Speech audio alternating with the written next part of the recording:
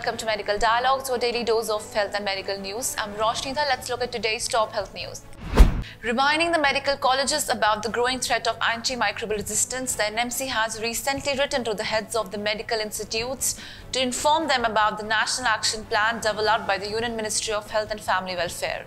In the letter, the officer in charge of NAP-AMR of NMC, Dr. Vijay Lakshmi Nag, has directed the medical colleges to nominate one nodal officer, preferably at the level of professor or professor from any of the Department of Microbiology, Pharmacology, Medicine or Community Medicine for future interaction or discussions on the subject. Antimicrobial resistance has been recognized as a serious and growing threat to public health globally.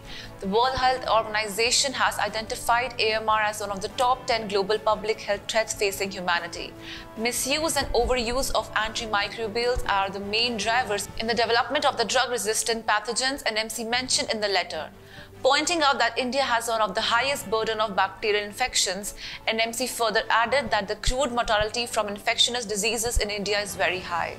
Therefore, the apex medical body has informed the heads of the colleges about the National Action Plan and mentioned in the letter, Ministry of Health and Family Welfare has developed the National Action Plan, which needs to be launched across the country so as to bring about an alignment with the Global Action Plan on AMR with the One Health approach. That's all for today. Stay safe. Never miss a medical update from Medical Dialogues.